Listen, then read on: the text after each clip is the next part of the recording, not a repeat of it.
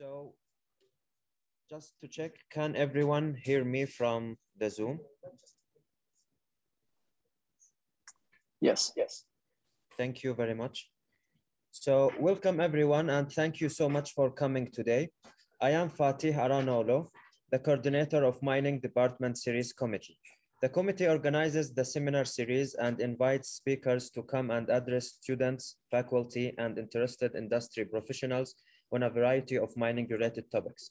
Since we are on Zoom and in person today, I would like to request that everyone on Zoom keep their microphones muted during the presentation and unmute them only to ask questions during QA session. Just a reminder to everyone, we will be recording this session, so you will be able to view it on the department YouTube channel after the seminar has concluded. Today, I would like to welcome Dr. Loomis. Thank you very much for talking to us today. Dr. Loomis is the Technical Director and Principal Consultant for Underground Mine Ventilation for Worley in Denver, Colorado. He has nearly 35 years experience specializing in underground mine ventilation, including operations, consulting, education, and research. Dr. Loomis will be talking to us today about their work with holistic view of costs in diesel versus battery electrical equipment trade-off. Without further ado, please welcome Dr. Ian. Thank you, Fatih. I appreciate the invitation to come and speak with you. I think this is the third of these seminars that I've done now over the years. We'll look at this trade-off that we did, last year, and going to take the bigger picture view of it. So, as a brief introduction, as Fatih already said, the disclaimer here for me is that the work was done before I joined with Worley. It's not a Worley product here, and that the views and conclusions are strictly mine. So it is a trade-off study. And basically what we're looking here is it's relatively limited in scope. Looking solely at the trucks, the drills, loaders, and other battery electric equipment versus when we take the information from here, we're taking it to feed into the preferred alternative as this project would go forward. And in the bigger picture, we're looking at a cost estimating rate of about plus or minus 25%. We won't be discussing true costs with relative view of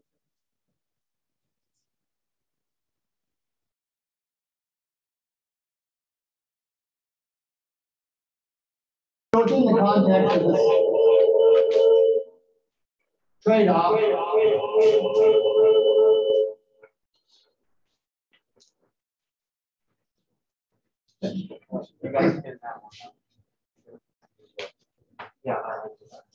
so within the context of this trade-off, we're really looking at some key questions here. One is, are we going to go diesel versus the battery electric options? We're going to look at the relative impact on the system by classes of equipment. As we said, we'll look at the trucks, we'll look at the LHDs, we'll take drills, we'll take service equipment, and then we take light vehicles in there as well. What we're dealing with currently is some mismatch in the size, the capacity, and performance of some of the equipment. This comes into play both in terms of the trucks and then the loaders as well for us here. We'll look at matching the analogs and how these came to be when we were looking at last year versus maybe what we're going to see in the next couple of years in terms of this type of equipment. We're going to look at the capital cost of things, operating costs, maintenance costs, and we bring that into the equipment. We're largely looking at this being an hourly operating cost applied to the equipment, and we look at it in terms of the trucks, the TPM, costs of dollars per ton per hour, or dollars per ton kilometer. And as we began to build onto this, this model that we have, that we're looking at the ramp and the drift profiles as we change the size of the truck. What was the effect of actually making the drift bigger or larger? Did this have a significant cost impact? We look at the ventilation raise diameters, the ventilation refrigeration demands and how those balance back and forth. We also then look at some of the infrastructure. How big does it need to be? And then we start getting into what's going on underground, the effect of having to take additional power underground, transmit it down, and distribute it down there. We'll look at a little bit of the energy balance, particularly on what happens to the electrical load. And then we'll talk about some of the less than tangible effects there. And by this, we've got the health issues and what's driving that. It's one of those questions that come up, how do you quantify that?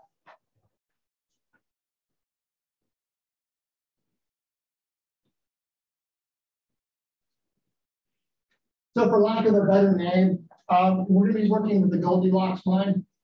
And as I said, this was based on a project that we were looking at. And I just called it the Goldilocks mine because it had a couple of characteristics to it that make it really suitable for this type of a study. It was a new mine project at a brownfield site. Going to be producing about 4,000 tons a day. So pretty much an ordinary mine. We're looking at a haulage lift anywhere from 200 meters back to the surface to about 900 meters. So it's in this zone where we can handle that. We don't look beyond truck haulage in this case. We were provided with the existing, previous study life of mine production and equipment profiles.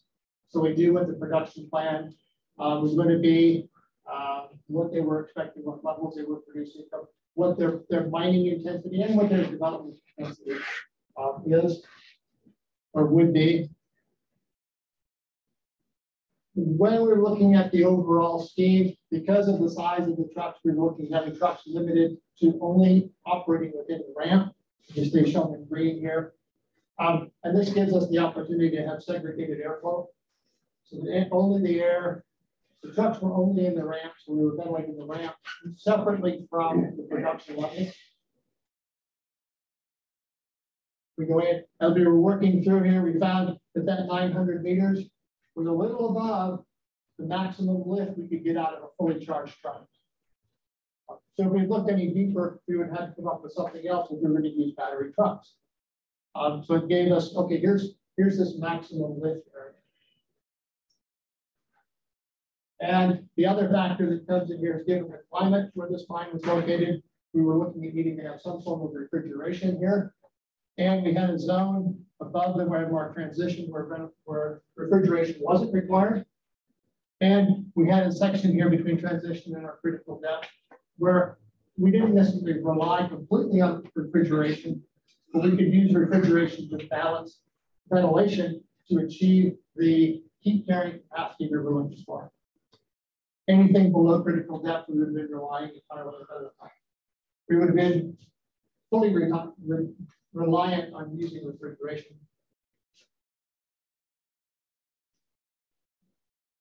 Now, if we step into the equipment profile to begin with, and what analogs we were using between the diesel and the battery, the general class of equipment that the project here was based on was using a 60-ton class truck, a very large underground truck, a 20-ton class loader, a very large production loader, and then using the standard diesel electric drill carrier for the jumbos and the production drills, diesel powered service equipment, so our scissor lifts, our flatbeds, maintenance equipment, and so forth, and then diesel light vehicles.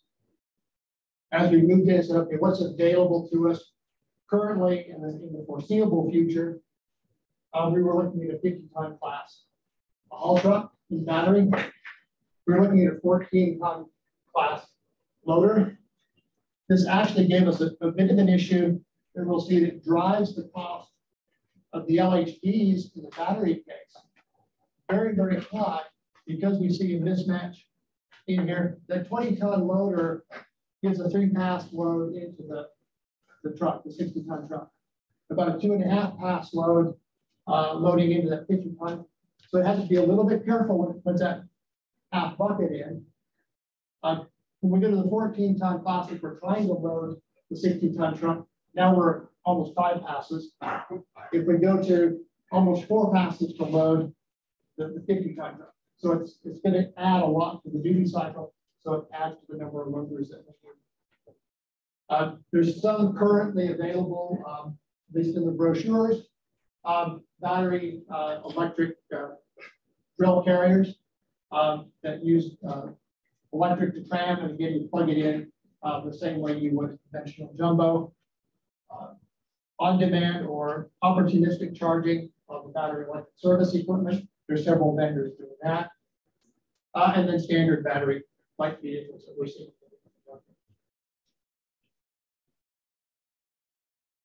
And to begin then to say, what's the first area we really want to focus on? Where can we make improvements?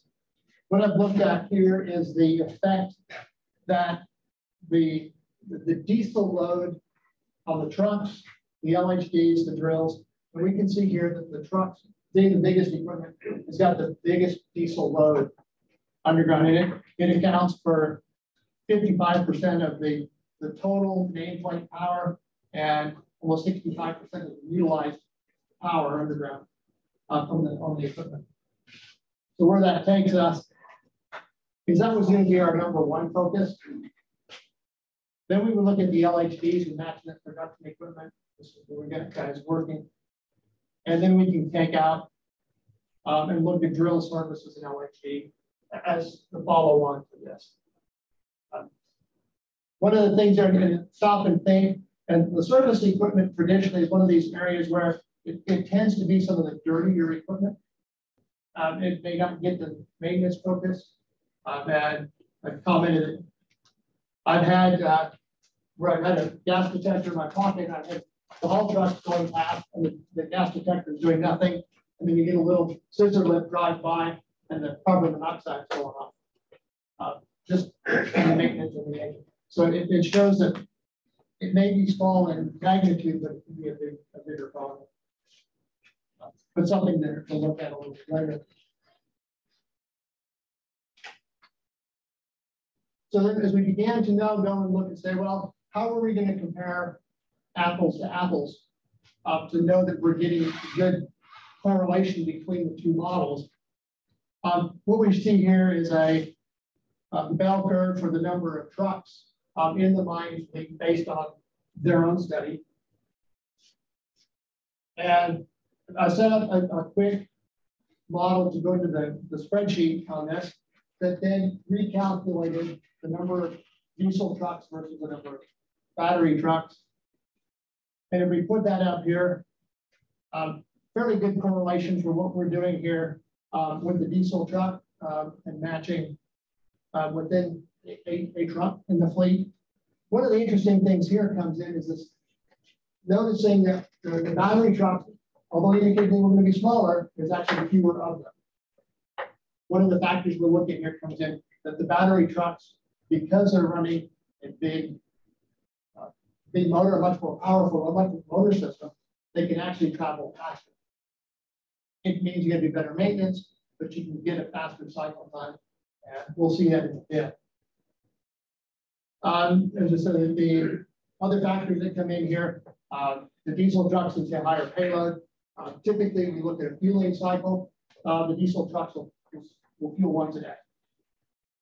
The BEVs will have to swap batteries more frequently. It adds into the cycle time, and it affects where that is. And the other thing we'll take up then is the regen. And the question always kind of is, are the battery trucks really faster? We'll see how that plays out. They certainly have the capacity to run faster.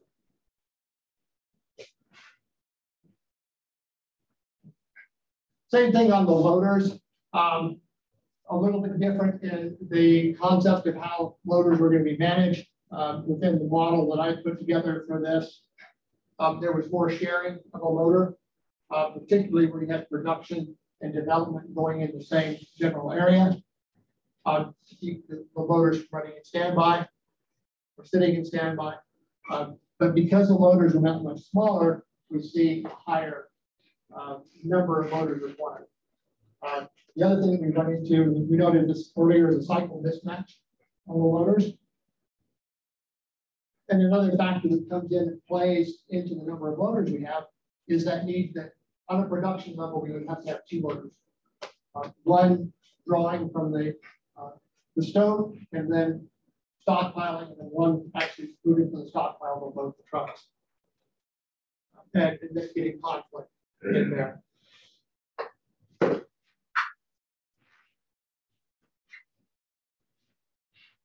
So now if we go and we look at some of the haulage characteristics between the diesel trucks and the battery trucks, we go through here. Payload, obviously we see is a difference there. That diesel truck has got a 20% higher payload, but it's about 60% of the speed, 65% of the speed potential. And this is actually on the 15% grade, and these are set at 80% of the manufacturer's indicated speed on that. We look at the cycle here. This one here, looking at it at 8.2 kilometers. So 4.1 kilometers out, 4.1 kilometers back.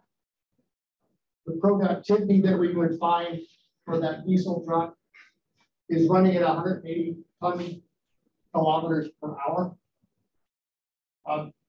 The battery truck, smaller payload but faster, is actually giving us about 195 theoretical ton kilometers per hour. Now this is where we start coming into issues on the energy side.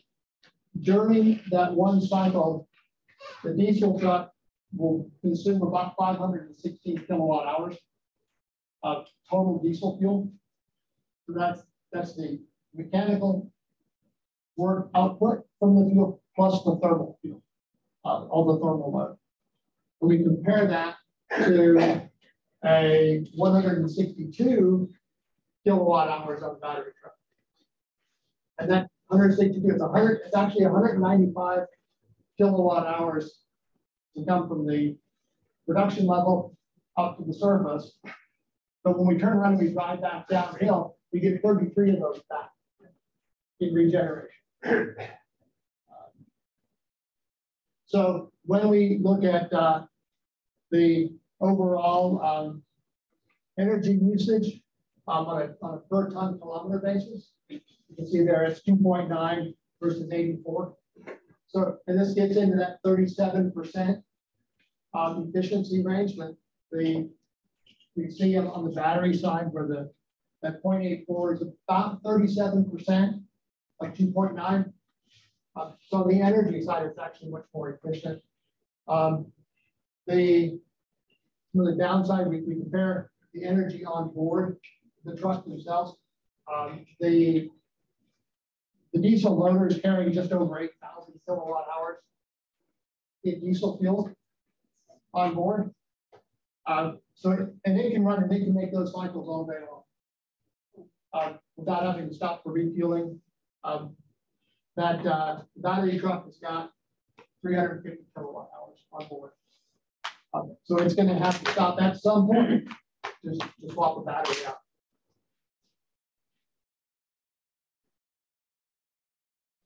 And looking at that aspect of how many cycles can that battery truck do, if we look at the haulage lift across the bottom and the amount of energy that's available in the batteries, and for the limit of the full charge, we move it on the vertical side. At our starting depth of around 200 meters below surface, we can make 6 runs before we have to swap the battery out. When we get down to that 500 meter level, parked out with the example shown there, now we're going to potentially make 2 runs. There's other ways that, when you start looking at the aspects of dispatch, you could possibly dispatch a truck deep and then dispatch it shallow. But that's going to depend on what your production profiles are looking like. And that could be a step further on.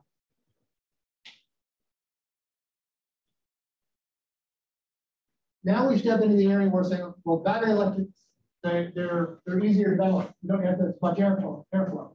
You can eliminate the ventilation. Well, you can't really do that.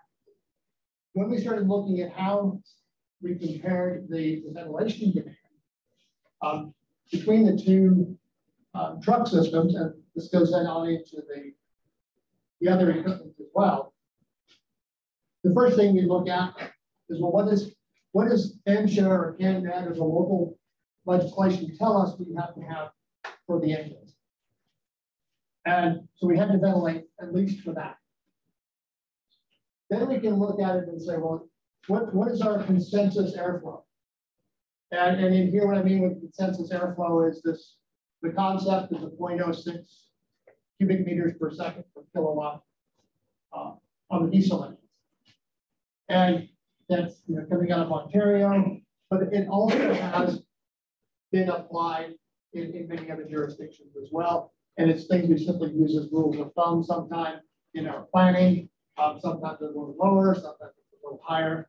But I put it in here as a consensus because everybody pretty much agrees we can use it. Looking at newer equipment, we can look at what the EPA tier rating output or the Euro spec exhaust criteria are for the engines, and how much air does it take to dilute those pollutants away that are characterized within those requirements. And that includes the diesel particulate, that includes the carbon monoxide, hydrocarbons, everything that can come out of the exhaust.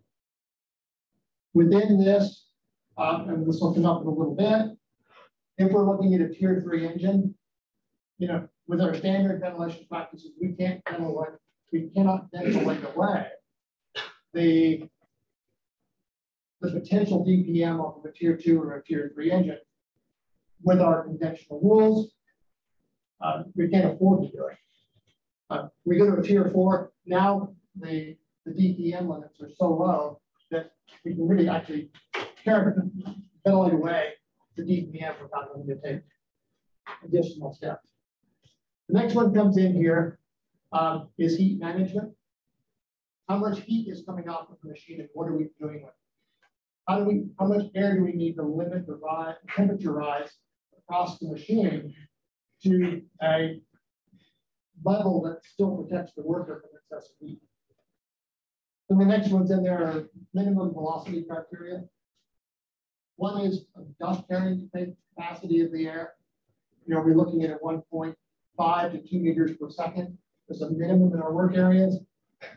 And then the last one here is kind of that lower limit of about 0.7, 0.6 meters per second that we use to ensure that we've got turbulent mixing of the airflow so that we don't end up in areas that are stratified.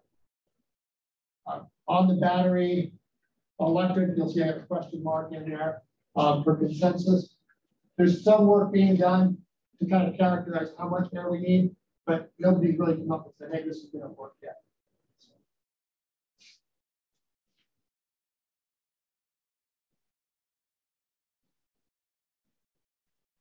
And we would apply then the same thought process through to how do the production motors work and what are the cycles of the production motors, and rather than taking the time, we'll let that stand. We can start to then look at, well, if we can change the size of the ventilation system, what can we do to the airflow? What does it do to our ventilation rates? As we look at reducing the airflow, can we reduce the airflow enough to go from one raise size down to a smaller raise size? This is going to end up being a step function for us, because if we're looking at board raises, we're not going to have an infinitely variable reamer. We're just going to go from step to step on the reamer size, which is they're showing in the graph there. And overall, the The raises in this case showed about a little less than 2% of the total lifetime cost with this. One of the things that we do see is that the raises will tend to make them as large as technically viable, unless they're going to be just too humongous. Or unless there's other issues, and we would see here in the graph, if we were to drop down below 12 meters per second and tend to operate there, if we had a lot of water in the exhaust, then we run into some other issues with how that water manages in the shaft. Looking from the operating cost side, obviously to make the raise larger for a fixed flow, the pressure lost in the raise goes down, operating cost goes way down for the fan. So that'll play into that factor as well. When we look at what happens with the overall operating cost in this example, in the diesel case, the losses within the race is kind of about 20% of the 26% of the electrical cost. As we went to the BEV case, now they were down about 17%. But that includes then the fact that we're adding additional electrical load on the BEV equipment. So that's there's sort of a misdirection there as we're going through the data.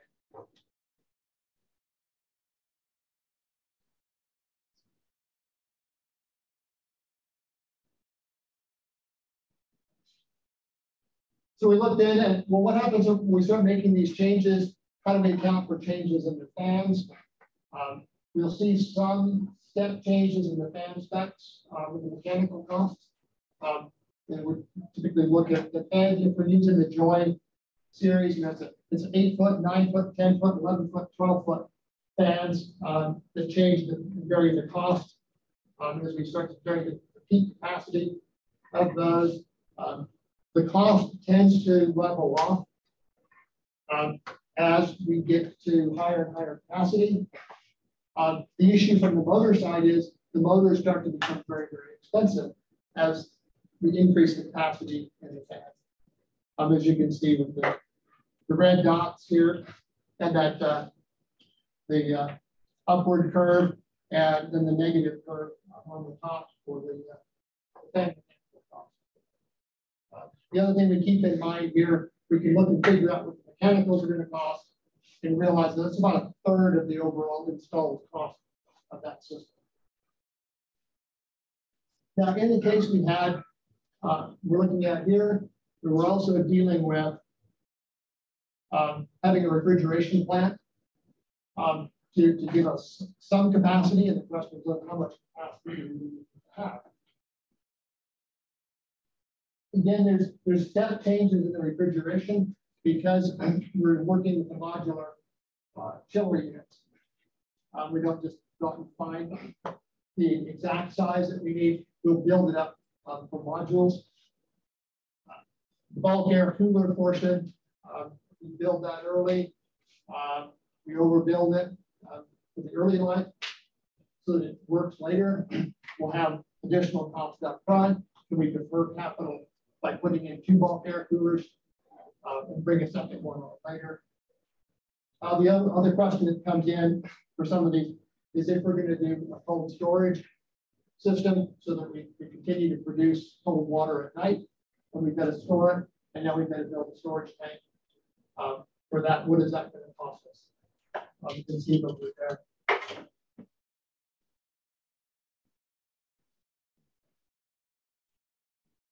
So this question then comes up when we bring all of this surface infrastructure together, and how does this all fit? And what we looked at here was a concept of doing what I would call managed cooling. So we knew how much heat we had to be able to carry in the line exhaust, but we could either do it by increasing the airflow to give us more heat capacity in the mass of air, or we could reduce the air temperature and increase the differential temperature. Or it would be a balance of both of those. And as we were going to the airflow reduction and increased refrigeration, could we get to a lower capital cost? Could we get to a lower operating cost? And what we began to look at was as we began to increase refrigeration, we could bring the ventilation back, but at some point, the cost of the refrigeration then becomes higher than the cost of the ventilation. And again, it gives you the typical minimum point on your combined cost curve. What I've got showing you here is a comparison that we did that on far left at number 1, so that's the full ventilation for the diesel case. And it's this balance of some ventilation, the 2 lower blocks, and then refrigeration at the top. Then we backed up and we said, okay, if we did the BEV case under the same ventilation rules, we could drop off about 8% on the airflow, and it brings the cost down to a little less than 80% on the ventilation side. Now, we said, okay, what happens if we began to tweak back and forth and we drop, say, to 80% on the airflow, and we keep the net cooling constant, but we increase refrigeration, and then we step it down. That's what's happening as we go to the right. So from 1 all the way over to 45%, we shut it off 55% of the air. What happens? Well, you can see that cost curve, it drops down, but it kind of does level out a bit. The problem we run into here is that about 80% really seems to be the practical limit of meeting all of the ventilation requirements we have. So the potential we could drop off 20% of our ventilation air by going from the diesel case to the best BEV case. So there's this 20% window in here where we can work anything to the right of this really gets us into a position to be having ventilation problems.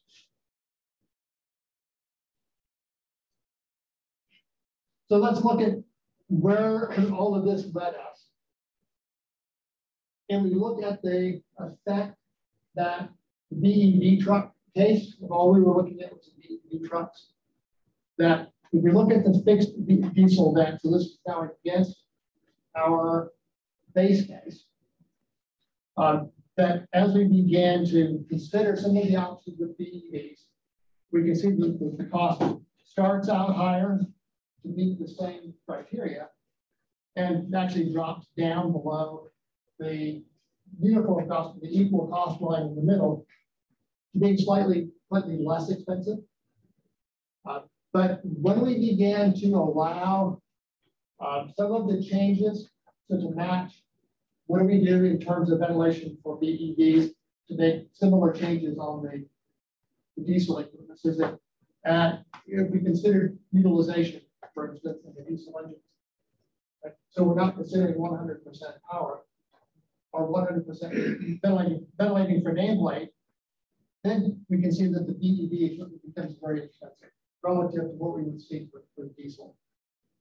So it's sitting here at about 10% more expensive to run the diesel or the BEV equipment than to run the diesel equipment. If we look at the loaders, all of a sudden, we can see it's in all of the cases it's substantially higher than the diesel equipment. And if we allow everything to float out there, it's 17–18% higher cost on the loaders than it just with the loaders themselves. This comes about really for two factors here. One is you need to have more of the smaller loaders. And the other factor is that the battery loaders are just that much more expensive to operate and to own.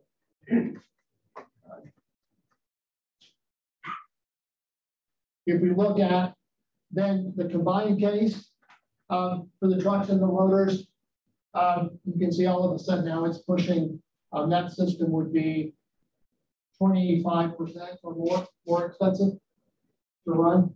And I haven't pushed into here in these ones yet, then the effect of the service equipment, the drills, generally a little bit marginal there.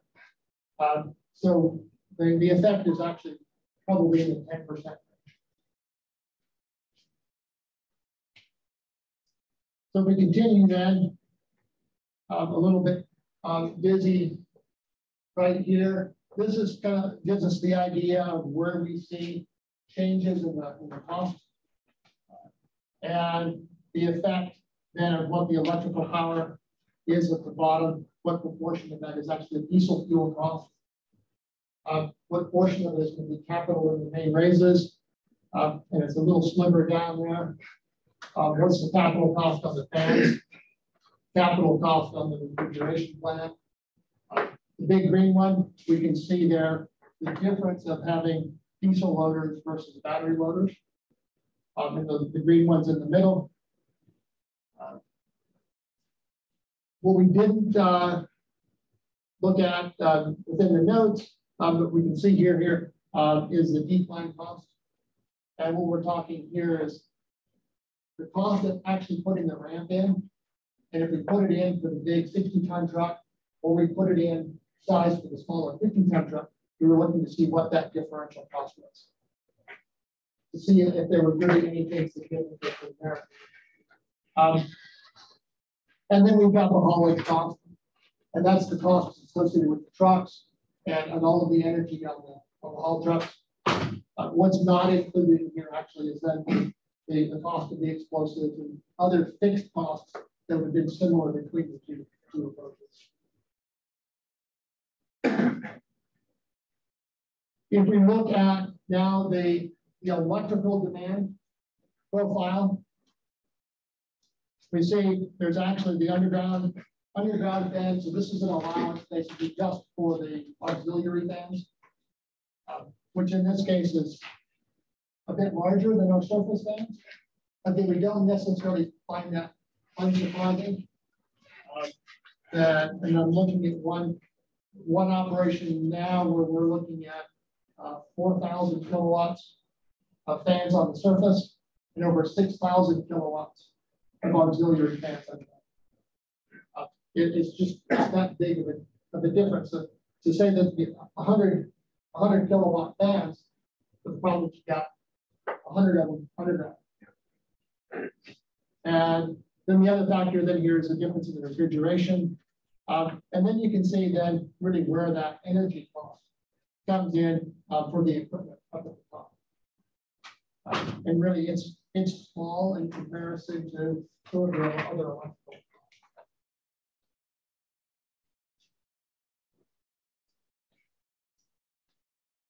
So now let's look at thinking outside a little bit on one of the other capital things we have to think about. If we're looking at the battery swapping equipment, where are we going to do that? Are we going to have the loaders actually have a battery swapping on the production level? Or are you going to have one every other level? So if you're on an intermediate level, you go down and you go up, swap a battery out, or do you swap on your own level? In the case we were looking at here, it was very convenient to set that battery swapping station for the trucks up on the surface. Plenty of room. You don't have to mine special rooms for it.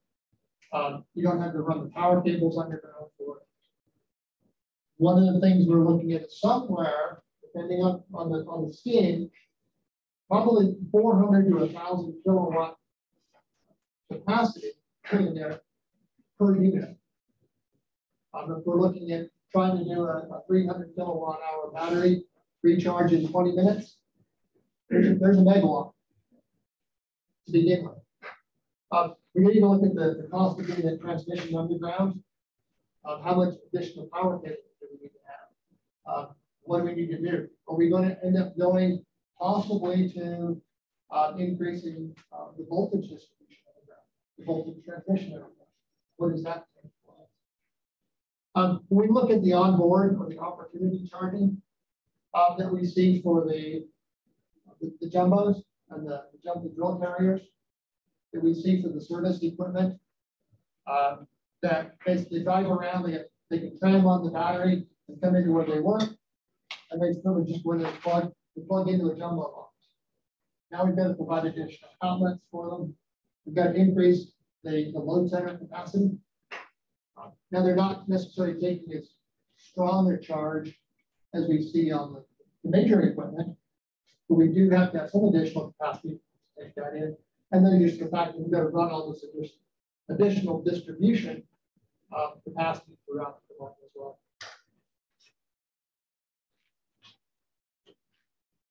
Now making some observations in here. And this kind of gets into some of our less than tangible effects. One of them certainly is the health effect. That if we're running battery equipment, we're not putting particulate into the air, we're not putting carbon monoxide into the air, we're not putting other hydrocarbons in. I always want to say sulfur dioxide, but with the ultra low sulfur fuel, that's not a problem anymore. The other issue that comes in is we're seeing the transition from the tier 2, tier 3 diesel engines to where now we're realistically seeing tier 4 as an available engine, even in the biggest equipment. So the effect and the distance that we would have between a tier 3 or tier 3 minus engine versus the tier 4 versus the battery is we're closing that gap between the diesel emissions and the no emissions from the battery equipment. Factors of noise. With the battery equipment, it's obviously much quieter. And the issues that you'll see there, if you're in a line that's running electric equipment, particularly on the ramp, you don't hear it coming through. You don't hear it coming up. And it's coming up heavy and it's coming up fast. As the noise issue goes away, working in there, maybe we can get rid of having some hearing protection if that doesn't become an issue for us. The heat impacts. Remember, the diesel equipment is kicking out close to 2 times the rated kilowatt. It's kicking it out as heat, and it's kicking it out as sensible heat, and it's kicking it out as latent heat. So you're running that into the potential health issues and workplace issues with that. I put in here fueling, and whether we're doing manual or automated. With the diesel trucks, we're doing a lot of manual. Guys handling the hose, filling the tanks, and the potential risk to explode a spill of diesel fuel. Now you got to wash the guy down; it's covered in it. But even on the battery side, if we're looking at plugging in our service equipment into the jumbo box, now we're plugging into a high voltage or medium voltage connection, and we're doing it a lot more often.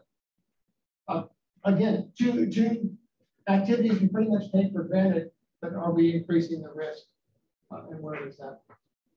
From the emergency management perspective, 2 of the key things coming up that are being discussed nowadays is the issue of what are the differences between a battery fire and a diesel tank fire. And the effect that we've seen with the work up in Ontario with these goes into this factor of what do we need to provide for the mine rescue team to help them deal with or prepare for having to deal with a battery fire. How are we going to train them? What is our evacuation procedure going to be? I would add in here with this, one of the things that I've dealt with early in my career was actually getting bladders into the tanks on the diesel equipment, so that if we did have a tank struck, we wouldn't get a massive spill.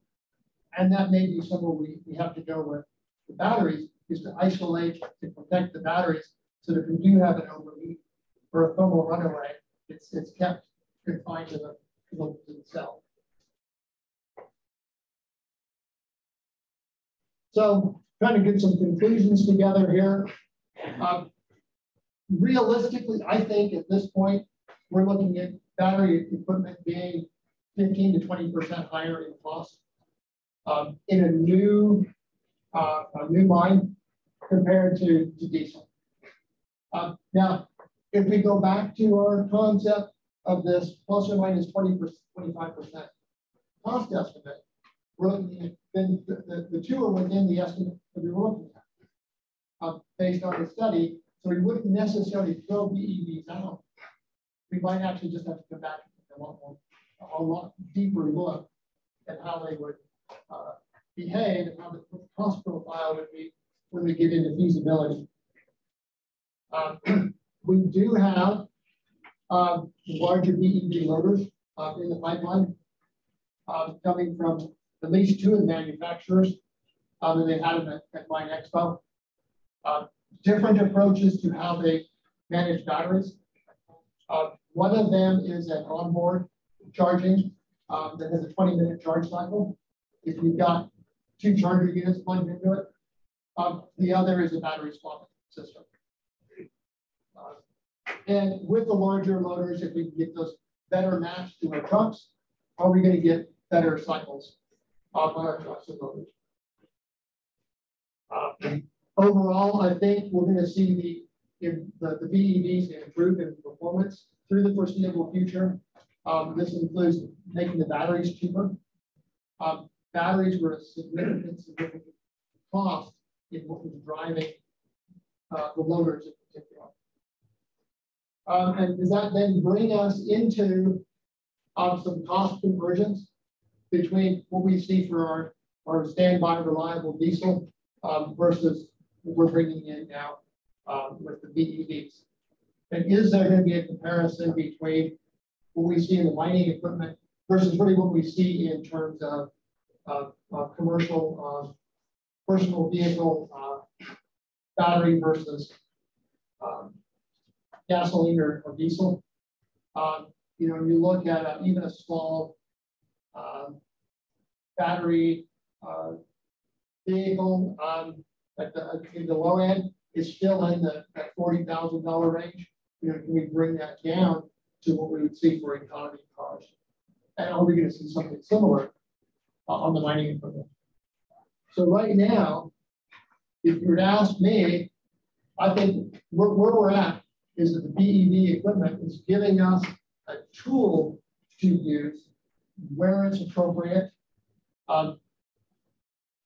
rather than being in the position of displacing diesel equipment from our mining fleets.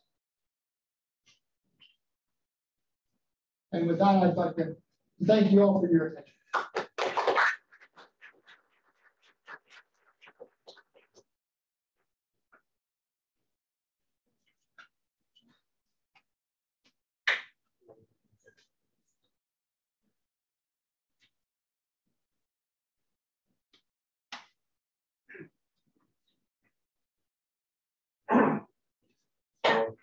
Thank you so much, Dr. Ria, for your presentation.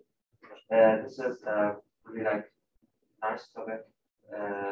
I believe there are a lot of questions that may be asked. So let us, we have almost 10 minutes for QA session. So I'll start with a question. There are two questions in the chat. So Carlos is saying that battery electric vehicles have a different fire profile and different ventilation needs when the fire happens. How would that impact the comparison?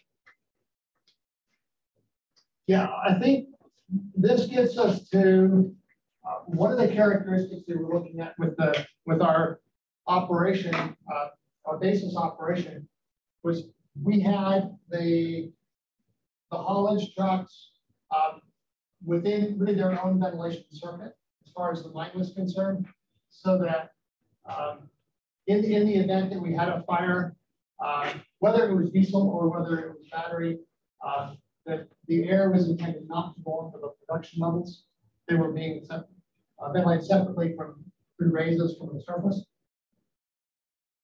And I think when we begin to look at those issues, the same we do with diesel, we've got to carry those characteristics in. And I would say from what I've seen over the last couple of years, we're still seeing some questionable practices using ramp air for production level ventilation. And obviously there's some risks with that. And it's something we need to keep in mind. I hope that answers the question. Well, another comment from Edwin says, also in some cases, people believe they can't save and vent raise equipment, but they forget that some of the vent raises required when considering diesel equipment can be used as secondary or emergency escapeways. That's correct. And again, it goes into setting up the overall ventilation scheme that you're going to be using and making sure that we've got good flow through ventilation through our workings, that we're carrying dust and we're carrying, and ultimately getting rid of the blasting fumes, the blasting gases, dust, everywhere else. I think what I've seen within the application there is looking to see what the minimum ventilation is with the concept that you could use series ventilation in place of parallel. And I don't necessarily think you can get away with that because there are still other pollutants that you're trying to manage. And that was an issue that it came up with an associate of mine was doing work on the tier 4 issue, right? And it was when the tier 4 was becoming the thing, and we were looking forward to it. The question came over, well, we really got the airflow down by 90%. It's like, well, no, you really can't do that because now you change the focus from diesel particulate that we see now up to now it was heat, it was dust, it was something else. And all of a sudden, the machine itself may no longer be the primary pollutant source in our work. Whether that happens, we'll see. But it's keeping in mind that we're not just ventilating for what's coming out of the tailpipe. Or it's not out of the tailpipe. So I open the area for questions here. No, students. So one of the statements was that battery-powered equipment is usually faster, and that means shorter cycles. So is there any analysis on the ripple and break curves of this equipment between diesel and battery-powered equipment, considering that for either company policies or local mining law, where they state that the maximum speed of LHD is usually 50 kilometers per hour, and for whole truck is between 25 to 30 kilometers per hour. Is there any reason for having faster equipment if I can go over it? So what's the purpose of having faster battery power equipment at the end?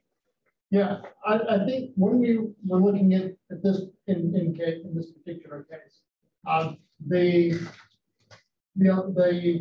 maximum allowable speed on their ramp was actually significantly faster than either of the trucks were capable of. The question does come in on truck and how fast can you allow the truck to go, and whether it's going up or going down.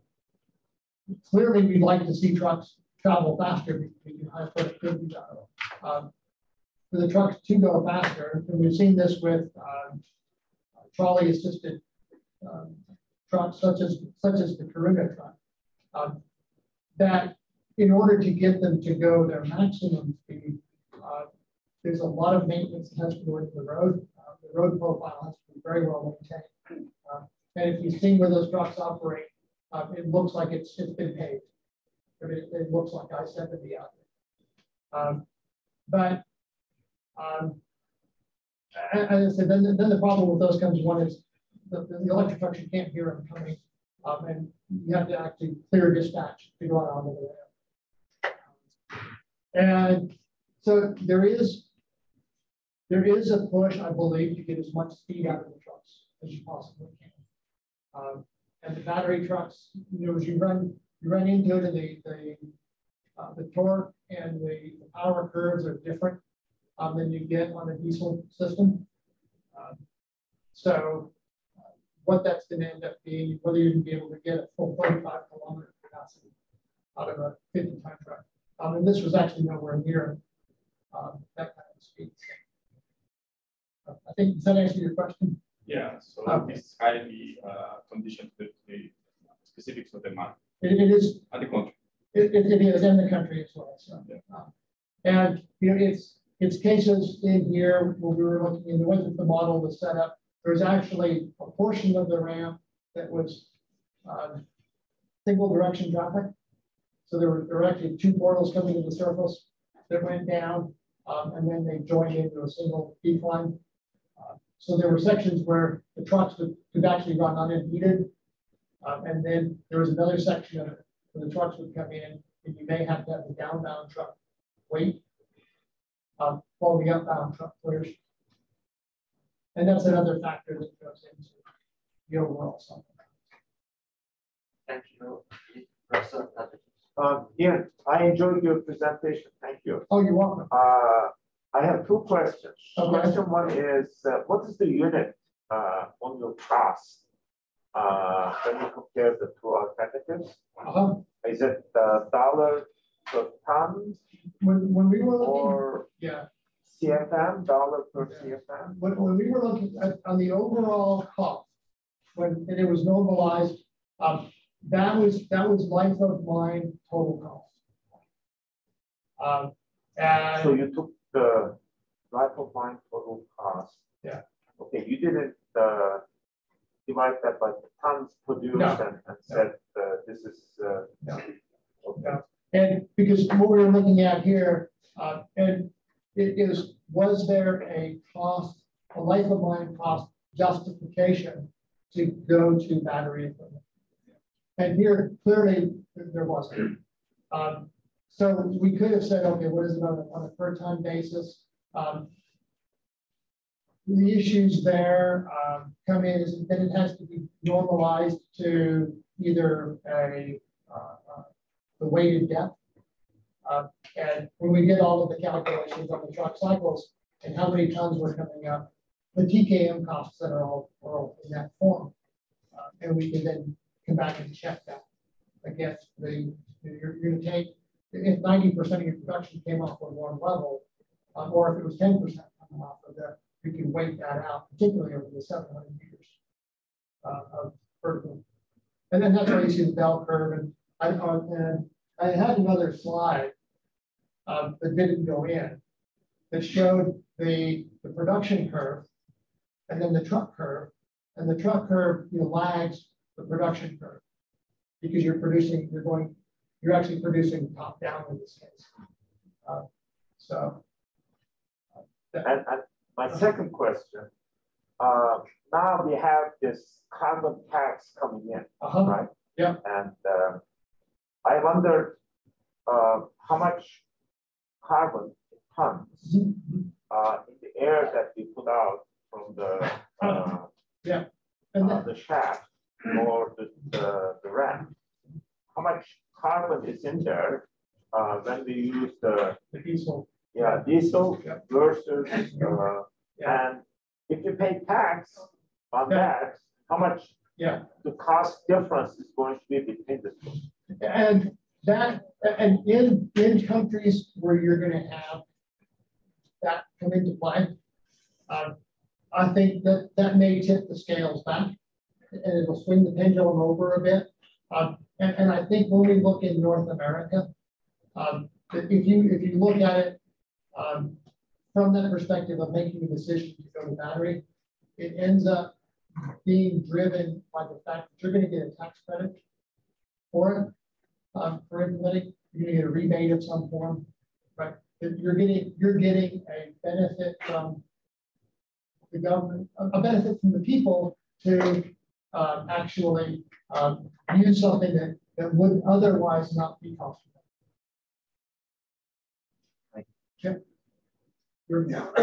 My opinion, if you think about it, if you have to haul up a ramp, which in my opinion is not the ideal system, either you run a belt conveyor or you run a skateboard. So running trucks up the ramp is an issue by itself. But if you do that, if you run electric trucks, I think it would make sense to run trolley trucks and then charge them on their way up.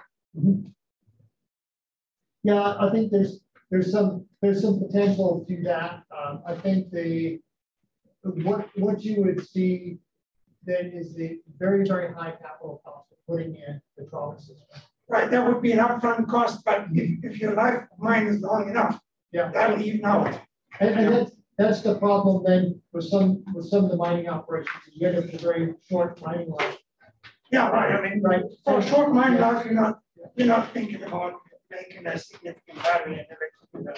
Yeah, and it is this issue between, say, a mine of having 15 to 20 years mine life versus something that's going to have 100 years mine life. Right. So, well, looks like we are out of time. So thank you, Dr. Ian, again for.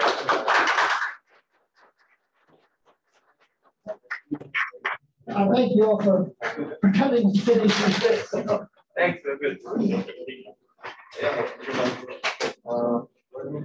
you.